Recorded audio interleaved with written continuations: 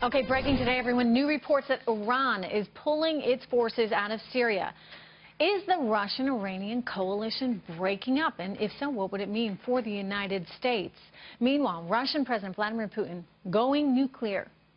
Could it be? Making the point that those Russian cruise missiles he launched at Syria could very easily be equipped with nuclear weapons. Joining me right now is Fox News national security analyst McFarland. Good to have you here. First, your thoughts on whether or not Iran is actually pulling its forces out. You buy that? So. I'm not buying that. I mean, there are also indications they're going to start bombing.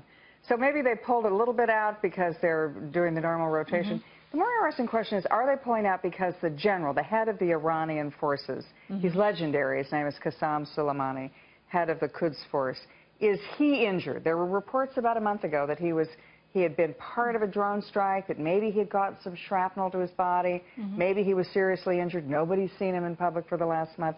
So maybe there's a little bit there, but by and large... What would it mean for us if they do pull? Well, here's what I think is happening, is that Putin is sensing a real weakness in the President of the United States. He's looking around and he says, lame duck president, Europe is preoccupied with terrorists and refugees. United States is preoccupied with its election. It's my moment. And the one thing about Putin, he's a great judo player, right? So he always uses the weakness of his opponent to his own strength. And he's looking around saying, Obama's lame duck, this is my time. This is my time to flex my muscles in the Middle East, my time to flex my muscles in Europe, my time to flex my muscles all over the world, threatening nuclear weapons and all the rest. Threatening nuclear weapons. I mean, Boone Pickens on the show, big oil tycoon Boone Pickens the other day saying, look, there is a new sheriff in town in the Middle East, and his name is Vladimir Putin.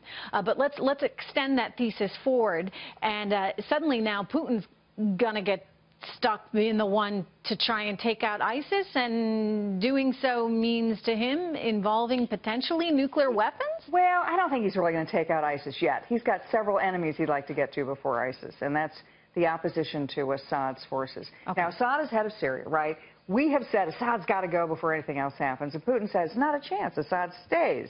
And Assad is still there, and I think Putin's point is to say to the world, I can deliver. I'm the new sheriff, as he said. I'm the sheriff in town. I can keep my guy in America. You don't have anything to do here. But secondly, Putin gets to physically occupy the space in the Middle East. He's got bases. He's got stuff he hasn't had since Henry Kissinger maneuvered him out of the Middle East in the 1970s. Let me ask you, is the U.S. at all losing sight of needing to thwart the real threat which is out there right now, which is ISIS? I mean, yes, I know we want to get rid of Bashar al-Assad, and he's a bad guy, and we got to get to that. But are we running the risk of getting distracted by Assad and not dealing with the real threat right now, which is ISIS? And it's even bigger than ISIS. It's global jihad. And I completely agree with you. I think that we should have one objective, and that's to get rid of the global jihad that's against Western civilization. Currently, the form of it is ISIS and the Islamic State. We may have to do what we did in World War II.